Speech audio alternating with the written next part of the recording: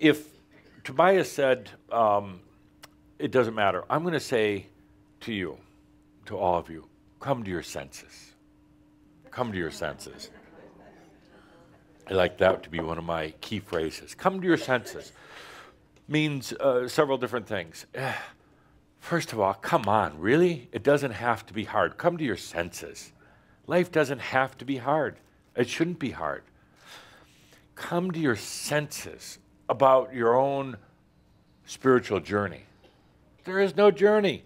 Ha, joke's on you. Come to your senses. It's not a journey. I'll get into that in a minute. But why did you put yourself into a journey? Why did you put yourself on some hamster wheel into spirituality? Because you like spinning? Because you like sweating? Because you like working hard?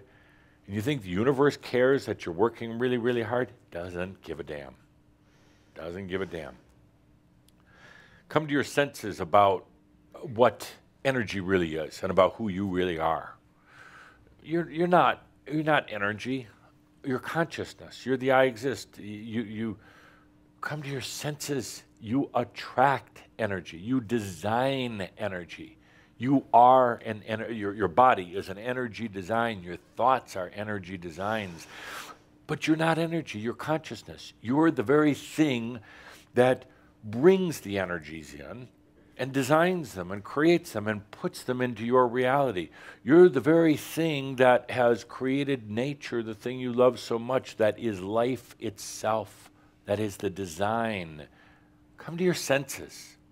Stop making things complex when they don't have to be. Relationships, and I tread on thin ice here sometimes, but I like ice fishing. So, but I say to you, this is one of the deepest ones. Come to your senses if you're not in a good relationship. Bye-bye now. God doesn't care if you didn't get married for an eternity. No, you didn't. And there's a lot of old bad karma. And so what? You hurt their feelings for a little while. So what if they become drunks? It doesn't matter. It doesn't matter. Doesn't matter. No, I'm very serious about that, because one person drowning is bad enough, but two is worse, if you know what I mean. Right. They're going to drown anyway. Not all of your spouses or lovers. Some of you are very happy. But if you're in a bad relationship or a bad family, bye now. And you're going to be a little lonely for a very short period of time, but that's it.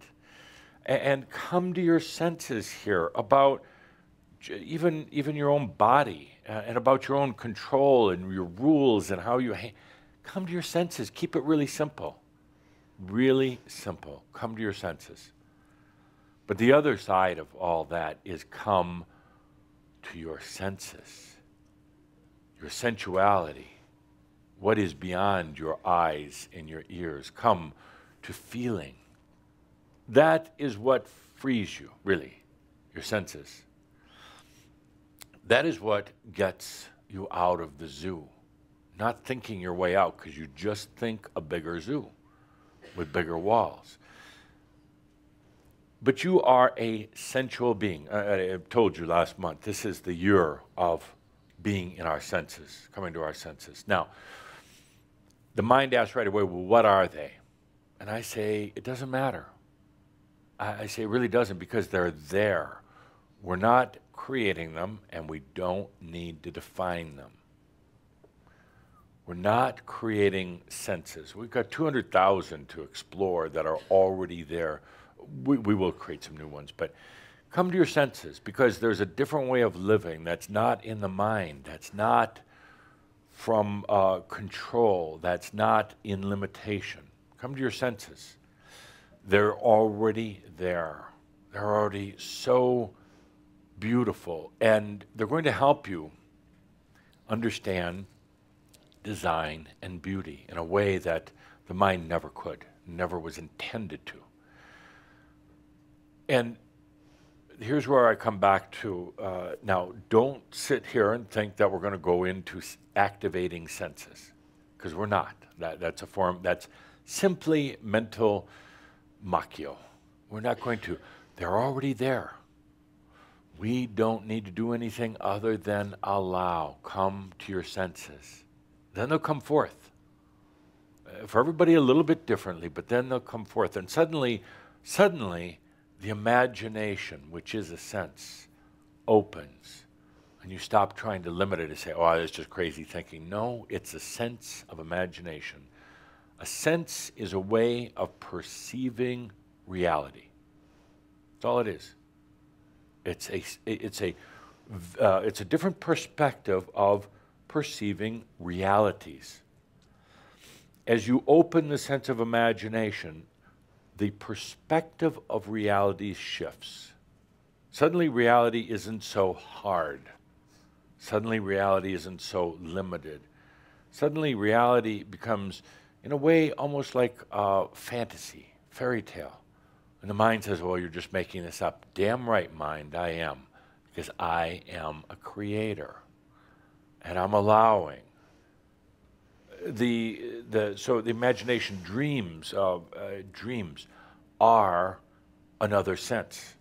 They're not the wanderings of the mind at night, because you can't make that shit up in your everyday mind. It's a different way of perceiving reality. It's a way of, as Calder wrote in a story, he wanted me to give him credit here. It's a way of, dreams are a way of viewing ongoing stories. Whether it's a past life, whether it's a story of a relationship you had years and years ago and no longer have it, you let that go. The story continues. And it's quite beautiful. There's a design in it, and dreams are a sense of perceiving.